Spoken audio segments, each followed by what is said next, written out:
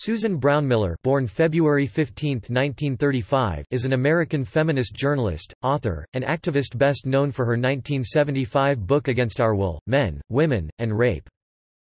Brownmiller argues that rape had been previously defined by men rather than women, and that men use it as a means of perpetuating male dominance by keeping all women in a state of fear.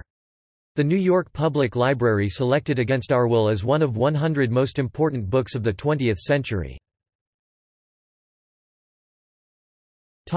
Personal life. Brownmiller was born in Brooklyn, New York, to May and Samuel Warhaftig, a lower-middle-class Jewish couple. Her father was a salesman in the Garment Center and later a vendor in Macy's department store, and her mother was a secretary in the Empire State Building.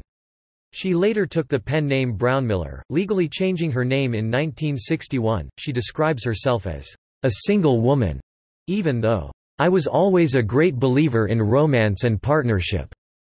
I would like to be in close association with a man whose work I respect. She told an interviewer, attributing her unmarried status to the fact that she was not willing to compromise. Education.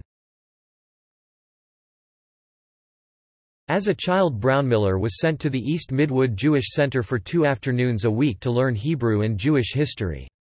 She would later comment, "It all got sort of mishmashed in my brain except for one thread. A helluva lot of people over the centuries seemed to want to harm the Jewish people.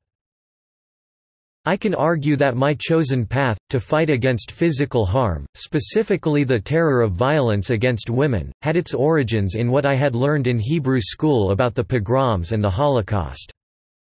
She had a stormy adolescence, attending Cornell University for 2 years 1952 to 1954 on scholarships, but not graduating. She later studied acting in New York City. She appeared in 2 off-Broadway productions. Career. Brownmiller's path into journalism began with an editorial position at a confession magazine. She went on to work as an assistant to the managing editor at Coronet 1959–60, as an editor of the Albany Report, a weekly review of the New York State Legislature 1961–1962, and as a national affairs researcher at Newsweek 1963–1964. In the mid-1960s, Brownmiller continued her career in journalism with positions as a reporter for NBC TV in Philadelphia 1965, staff writer for The Village Voice 1965, and as a network news writer for ABC TV in New York City 1966–68. Beginning in 1968, she worked as a freelance writer. Her book reviews, essays, and articles appeared regularly in publications including The New York Times, Newsday, The New York Daily News, Vogue, and The Nation. In 1968, she signed the Writers and Editors War Tax Protest pledge, vowing to refuse tax payments in protest against the Vietnam War. Brownmiller volunteered for Freedom Summer in 1964, wherein she worked on voter registration in Meridian, Mississippi. According to her own account, Jan Goodman and I were in the second batch of volunteers for Mississippi Freedom Summer. When no one else at the Memphis orientation session volunteered for Meridian, Jan and I accepted the assignment. Between us, we had a good 10 years of organizing experience, hers in Democratic primaries and presidential campaigns, mine in CORE, the Congress of Racial Equality, and both of us together in voter registration drives in East Harlem. The night we arrived in Meridian, a field secretary called a meeting, asking to see the new volunteers. Proudly we raised our hands. "Shit," he exploded. "I asked for volunteers and they sent me white women." Returning to New York, she began writing for The Village Voice and became a network TV newswriter at the American Broadcasting Company, a job she held until 1968. She continues to write and speak on feminist issues, including a recent memoir and history of second-wave radical feminism. In Our Time, Memoir of a Revolution 1999. Her papers have been archived at Harvard, in the Arthur and Elizabeth Schlesinger Library on the History of Women in America.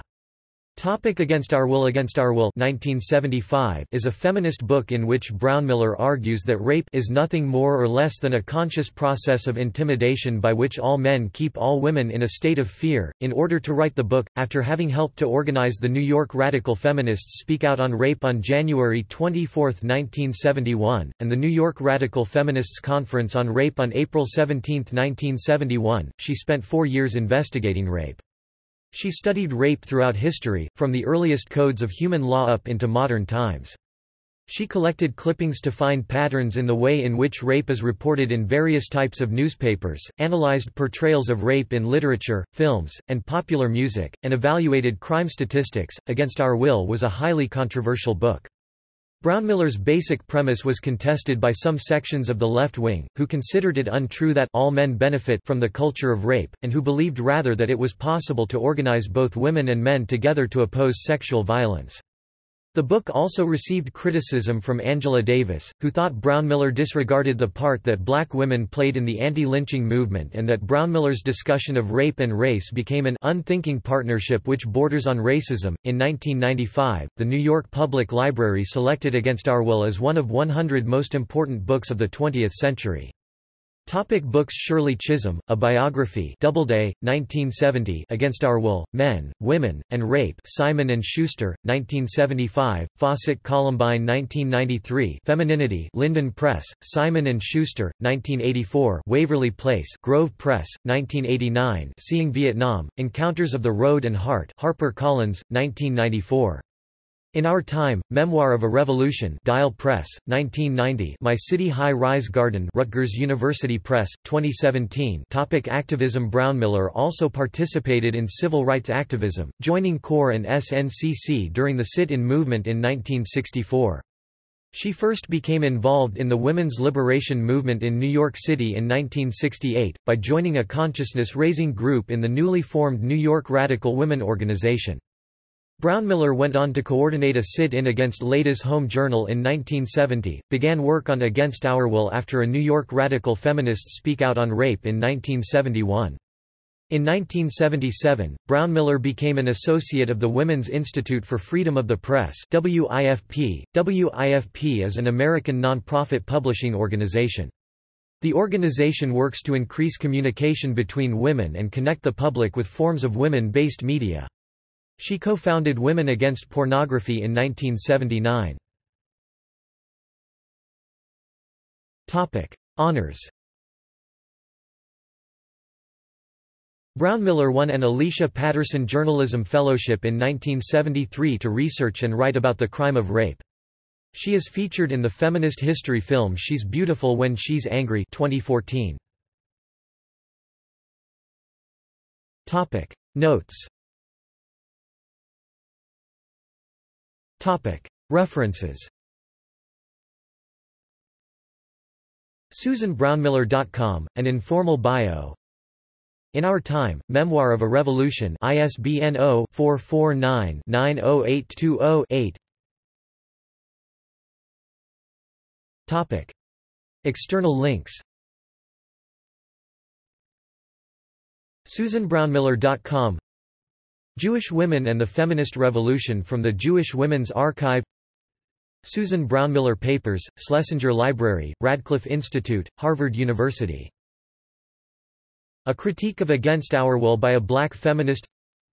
Susan Brownmiller video produced by Makers, Women Who Make America.